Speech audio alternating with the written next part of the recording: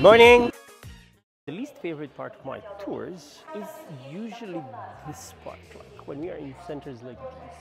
I'll tell you why, and the way they present it, like super fast and only with numbers, is just taking away part of the interest about it. In order to create industrial machinery, hydrogen cells, lenses and drones and stuff like that, and I think that these things are actually super amazing. When I say the things are not very interesting when they're just talking about numbers, let me show you what I exactly mean by that. Inside of the jar there is sand, inside on top of the sand there is water, and inside of the water there is bamboo. The container is 7 liters. There is 5 liters of sand and there is 2 liters of water. Bamboo seems to be thriving. Or if I tell you, take a look at this. This bamboo and this invention changed somebody's life. The way it changed somebody's life is just imagine the deserts in Xinjiang or next to Qinghai. People over there are able to push deserts back with this. They're able to plant food and vegetables and use the soil.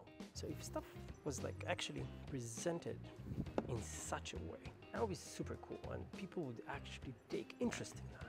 So maybe a hint for the future. Should work.